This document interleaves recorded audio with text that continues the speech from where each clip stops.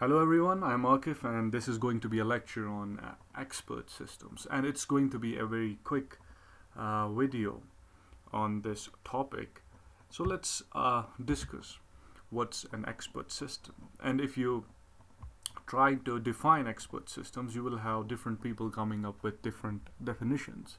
And here I have got two definitions, and one definition, according to one definition, expert system in artificial intelligence. An expert system is a computer system that emulates the decision-making ability of human expert.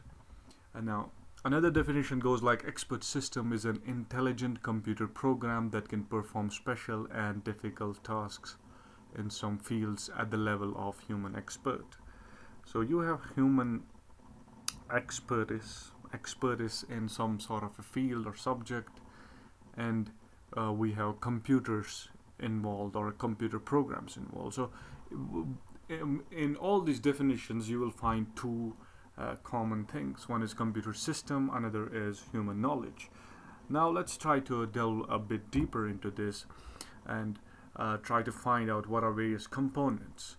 So the things that are at the heart of expert systems are these three components. One is user interface, and then we have inference engine and a knowledge base. So let's try to see what's in the knowledge base. So knowledge base is all about facts and rules. Now you might wonder, what are these facts and rules? Now to get an understanding of what expert system is and what kind of expertise is in this expert system, let's try to have a look at the spelling checker software. For example, we type something in a Word document, and when we for example type some sort of wrong spelling, there is this underlining underneath it, and this pops on its own. So there is someone, as if someone is working behind it, and he is the expert of spellings. So this is what is in the knowledge base. There will be rules related to spellings, and these are the repository of facts, and it has statements like if and then. So we will be having implications in this: if A then B. So this kind of knowledge base is created by human experts, and we will discuss it shortly, how human experts are brought and how they help in forming this knowledge base, the contents of the knowledge base. So it's all about based on experience. As I said, that we have implications, and for example, one implication sentence is if it snows, then it's cold. So we know by experience that if it snows, it usually is cold, and almost all the times it's cold. So this is what it's all about. We come up with some rules and facts, and these rules and facts are based on experience. Now we have these things called as expert systems. Sometimes we will have a medical diagnosis expert system. Sometimes we have an expert system which is related to any language, or for example a grammar or spelling checker, or even sometimes some strategy games. Now we have someone who translates it from the language of any domain expert. For example, English expert, someone who is an expert in English language. It's not necessary that he's also someone who can code, or someone who can make or develop this software, which is called as expert system. It's not necessary. So there is another person who is in between. We have this knowledge base.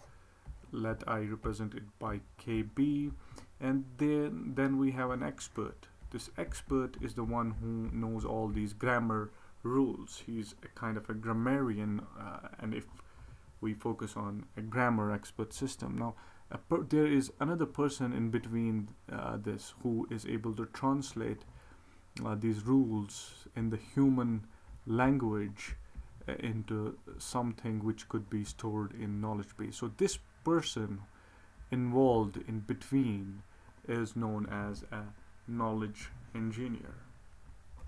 Okay, so let's move forward. What's user interface? It's something that is made as simple and as easy to understand as possible.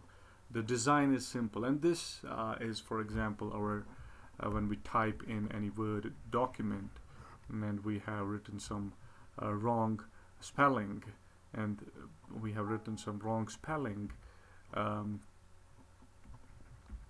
like this, and it doesn't know what it is, so it comes up with an underline. So it's a graphical user interface, and it's something which is as simple as possible. Then we have inference engine. Inference engine acts like a search engine. It's the real brains of the computer. It takes the query from a person. It takes a query via the user interface, and then this inference engine compares this query with the knowledge base and accordingly brings the result. So this is what inference engine does. Now let's have a look at this figure. So this is a query.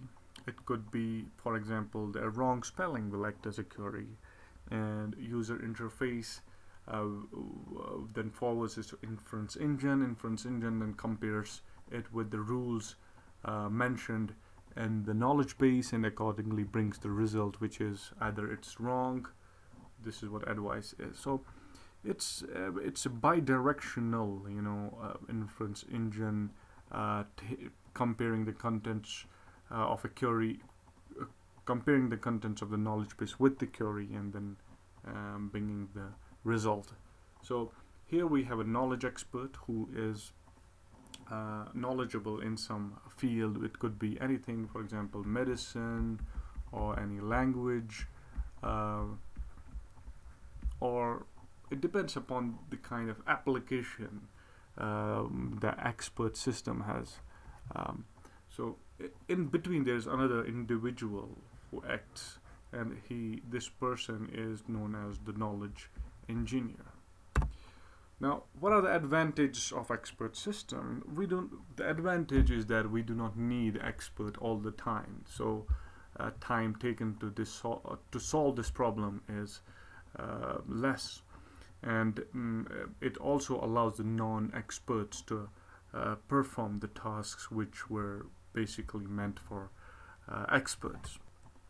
Now let's have a look at various expert systems. For example, here we have a medical diagnosis expert system. In this case, symptoms of a patient, they act as a query, and these queries are compared with the knowledge base by inference engine, and it brings back the result and provides the advice to the user or the patient in this case. Then we have strategy games.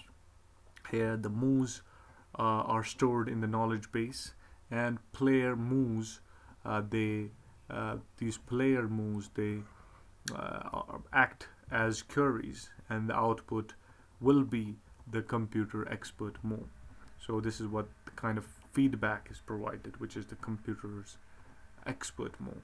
Identifying items, for example, if we have to identify between animate or inanimate objects, or between various animals, like we are not able to discern which animals fall in a particular or specific category. For that case also we can use expert systems, and the characteristics of every item or animal are stored in the knowledge base. The details of the unknown items will be used as a query, and the advice will be the identification. So it will identify, that's all, that's the result we want. Now sometimes we also use it for discovering locations. Here your location will act as a query, and in inference engine compares it with the knowledge base and gives you the result where you are exactly. So this is how we can use expert systems in various fields. And that was all for today. Thanks, and have a nice day.